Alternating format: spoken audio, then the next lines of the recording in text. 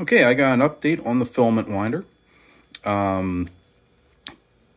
Figure I'd do some dry winding so I can capture what this actually looks like. Right now, I've upgraded the tensioning mechanism so I can apply greater tension to the filament. So bigger wheel to fit the rubber bands I had on hand. Same design, everything else. This is a 2 1/8 inch aluminum tube by 3 feet. What I'm going for right now is speed. Last night I just wound a tube on a 1 1/8 mandrel, and it took about 40 minutes, and that was 3 layers.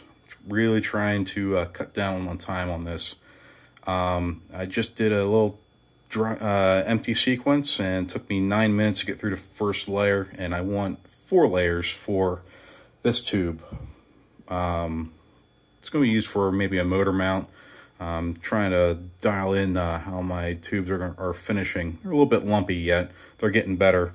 I have some 3/4 inch shrink tape that seems to be helping a lot. But anyway, let's get this running.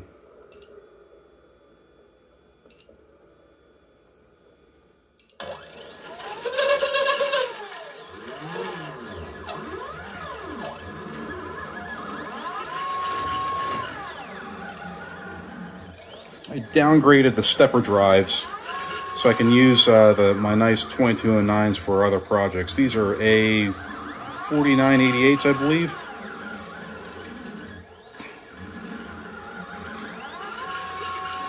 Oddly enough, on the 2209s, I was getting some funny resonances.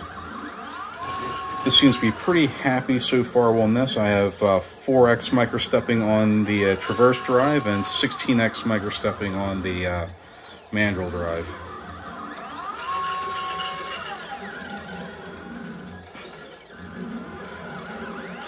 Lines are laying nice and tight.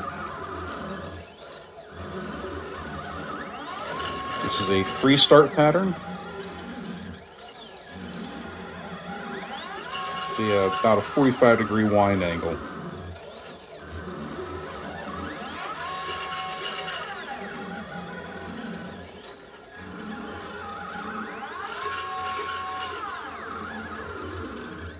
I have a 4-inch PVC pipe behind me that I want to eventually stick on this thing.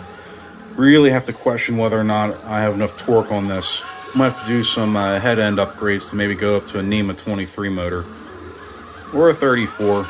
Who knows?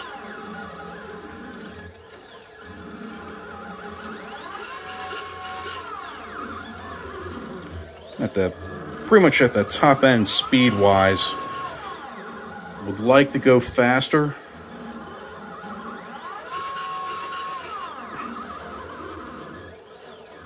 But that can be for the next version. This fiberglass is only a 93 thousandths wide. When I start running the 1/4 inch wide carbon fiber, things will go a lot quicker. That, and I could get a second spool of fiberglass and run 2 filaments, though I'd have to redesign my carriage again for a whole second set of guide rollers and a second tension wheel. Well, that's enough for now. Looking good.